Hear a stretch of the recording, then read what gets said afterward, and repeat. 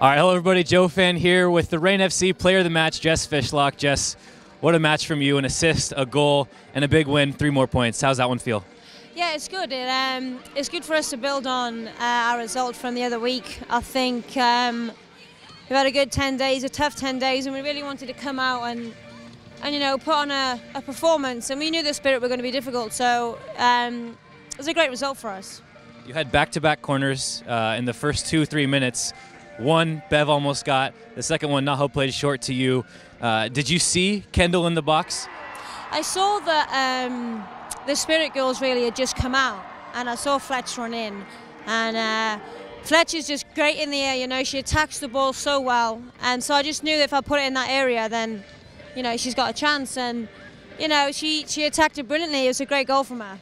You guys spent a lot of time on your set pieces, especially the corners in training, and Naho got another one to Keelan for your second goal. Was that nice to see the work paying off in terms of the set pieces? Yeah, it is, and also, you know, I'm really happy for Keelan. You know, I have played with Keelan now for this year and last year, and, you know, that goal just sums up Keelan. She put everything into it, she attacked the ball like her life depended on it, and, you know, I'm just really happy for her that she got on the score sheet. They got one. I know everybody wanted the clean sheet again. They scored on the penalty. 2-1's kind of a scary scenario. Only 1 goal away from an equalizer.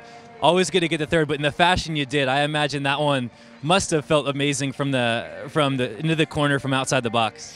Yeah, I was saying to Kim actually afterwards that normally when I'm around the box, I'll look to try and link up and play someone else in, but I don't know. I was maybe angry at that point in time, and I just shot it, you know. And I knew that because of the ground and how wet it was, that if I kept it low, it would skim. And I think that's what it did, and caught Ashton off guard, I think, and it just went right in the corner. So I was pleased with that, but most important, it was a good time to score for us because, like you said, 2-1's a difficult score line, and Washington were pushing us at that point. So good time to score, really, and we held on then, and it was, you know, it's a great result for us, back-to-back wins, and that's what we want. Quick turnaround, you guys play again on Sunday with Houston Dash coming to town. I imagine that short rest and tired bodies feels a lot better and a lot less tired after a win. Yeah, absolutely.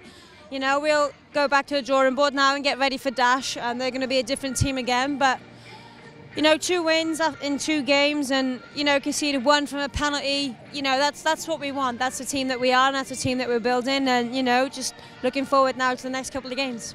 Jess, enjoy this one tonight. The work starts again tomorrow, but enjoy this one. Savor it tonight, and we'll see you again. Thank you very much. Thanks.